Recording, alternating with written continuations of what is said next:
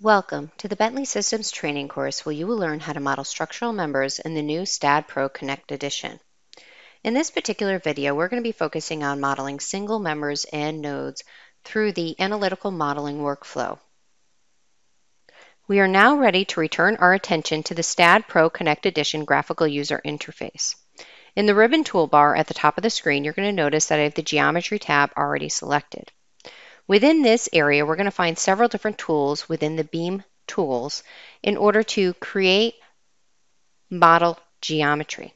We're going to use several of these tools in the next series of exercises in order to model some additional geometry on top of our two portal frames that we already have created. We're going to start with the Add Beam tool. So up in the ribbon, we're going to select the Add Beam tool, and we'll see that we have several different tools available within this one command.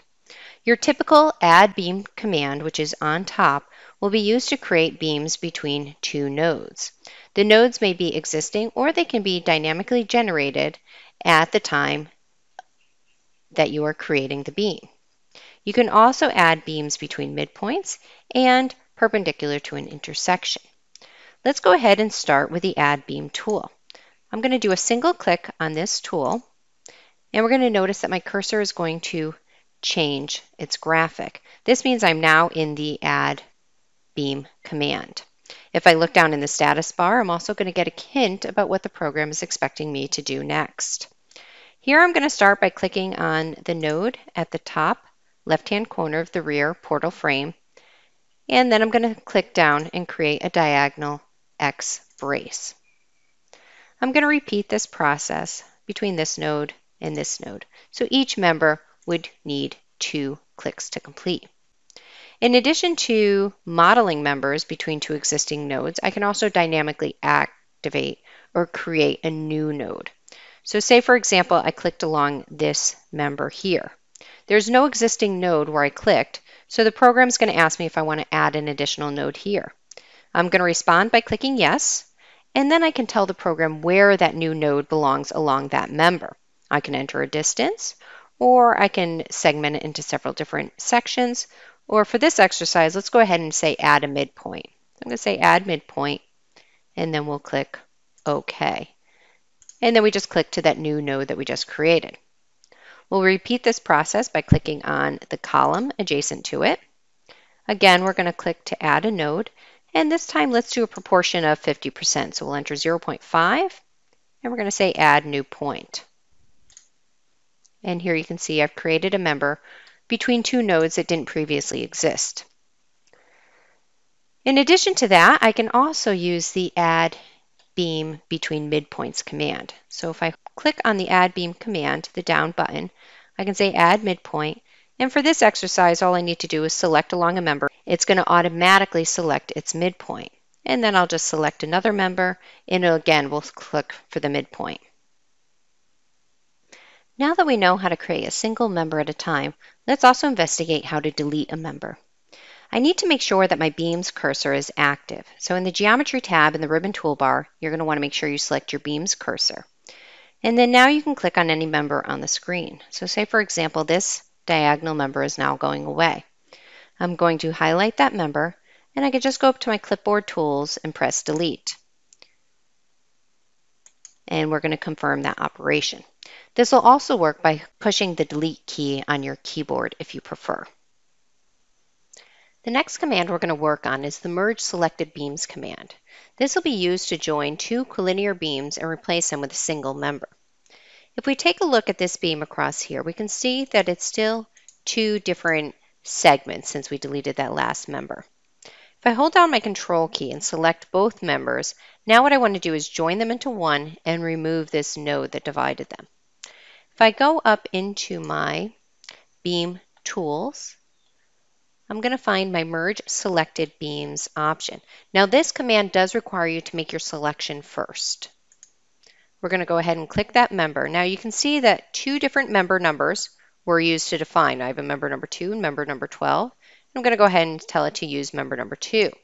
Now, had section properties or beta angles or materials already been assigned, I'd also have the option to assign that to override the member once it becomes 1. Once we're done, we'll go ahead and click Merge, and then we'll click Close. And now we can see that a single member is there. It's member number 2, and the node has disappeared. And then we're going to finish off our first portal frame by using the Add Beam tool. And again, this can just be used to connect to existing nodes. The next command we're going to take a look at is the Segmenting Members command. This can be used to break a member into 2 or more members. So say, for example, I want to segment this member over here. I must first select it with the beam's cursor, and then I'm going to select the Insert Node command.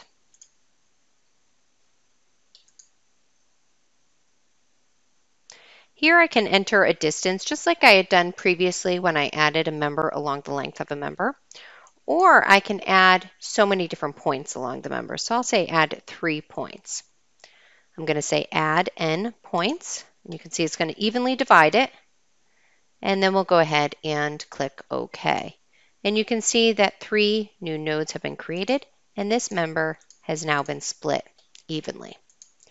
I can repeat this process by selecting more than one member at a time. So here I'll select this member and this member. And again, I'm going to say Insert Node. And this time I'm going to say add a midpoint for each of these. So each of those members were split into 2. Again, each segment will be exactly equal. Then if I want to finish this off, let's go ahead and again activate our Add Beam command. And now I can just simply draw my beams connecting to the girders. Now again, we're in the analytical modeling workflow, so what's very important when you're working with analytical models is that every member is split where it intersects another member, as long as there's sharing forces between them. So here you can see I have a girder that's basically spanning from column to column, but since they're picking up load from these beams spanning from girder to girder, they have been segmented at the exact same locations. The last command that we're going to look at for this particular video is the Intersect Selected Members command. Now in my model, you're going to notice that I have an X brace in this rear portal frame. You're going to notice that there is no node at this intersecting point.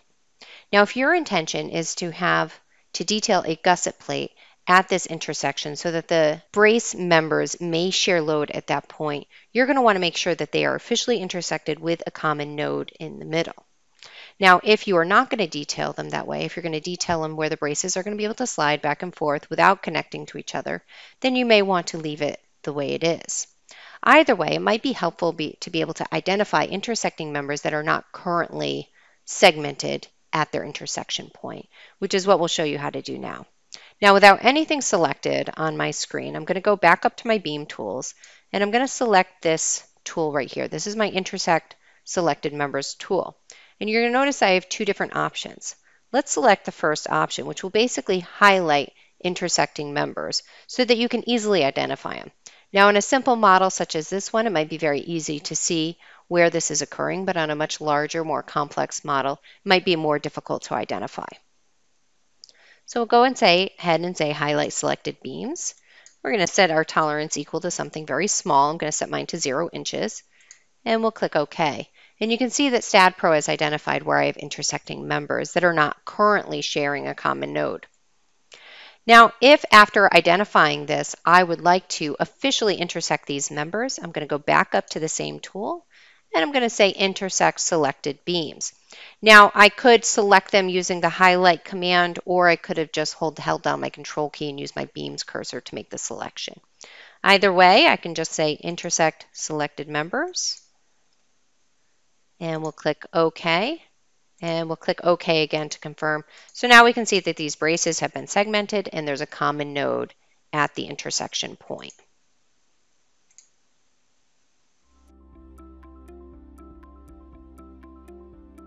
If you found this video helpful, please give it a like. If you want to see more such series, consider subscribing to our channel. Thank you, and see you next time.